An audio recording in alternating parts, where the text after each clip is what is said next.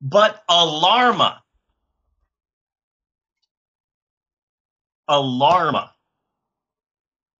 Um, so imagine like National Enquirer, right? Yeah.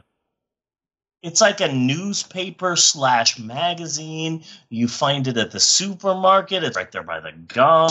Yeah. So imagine National Enquirer, okay? But it does not talk about celebrities. It only talks about local crimes that are incredibly violent. But here's the kicker: it shows all of the graphic pictures of said violence. Ooh. That is Alarma magazine. It's one of the highest, most successful magazines in all of Mexico. Literally, you go to like a corner store, there's a 90% chance they will sell Alarma. It'll be right there by the register. Everyone knows Alarma. They have so many reporters out there in Mexico that say, "Oh, there's a crime on 12th Street and Jefferson. A man was shot in the head." An Alarma reporter will be there before the police to take a picture of the body, which will run in the next issue of Alarma. The reason why I know this Yeah. is that a cousin of mine on my father's side, so the Mexican side that I don't know that well, he was out with a bunch of friends. They were partying. In Mexico, it is commonplace for everyone to take one car. Oh man, let's go back to your place. Okay, all 12 of us can fit in this car.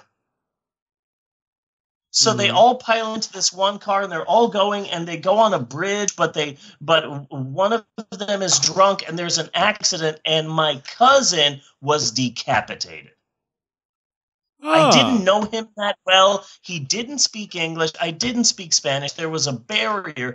So I was surprisingly okay with my dad coming home with an issue of Alarma that featured my cousin's bloodied head.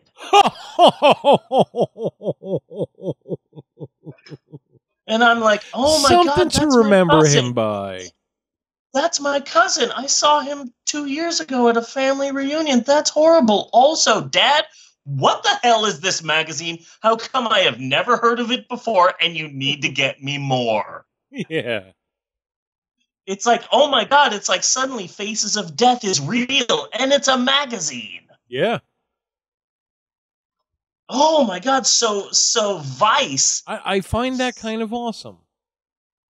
yeah.